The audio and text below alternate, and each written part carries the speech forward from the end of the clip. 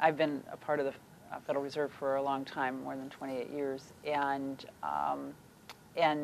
those labels actually came into play when there wasn't as agreement around an inflation objective. Mm-hmm. There were some members of the committee, and I'm talking decades ago, where some members felt a higher rate of inflation was appropriate.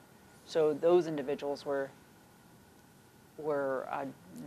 dubbed as doves. And there were some that felt that we needed a lower rate of inflation. In fact, one of my predecessors, Lee Hoskins, was focused on achieving zero inflation, and he was considered a hawk. So there wasn't, so those titles came about during that period of time. I think with us establishing an inflation objective of 2%, I think we have agreement and a statement by the committee that 2% is the appropriate level of inflation. And so I don't think the titles of hawks and doves are useful when the committee has stated that we have a 2% inflation goal.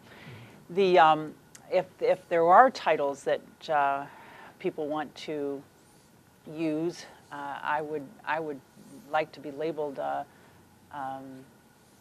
someone who's open-minded or someone who's pragmatic.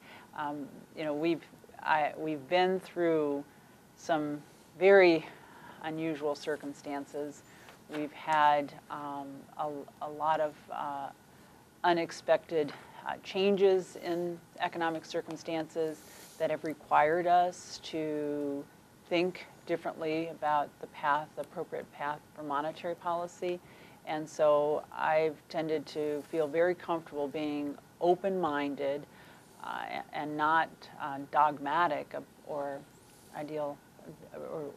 being an ideologue on appropriate policy. I've been open-minded to changes in policy as economic circumstances have changed.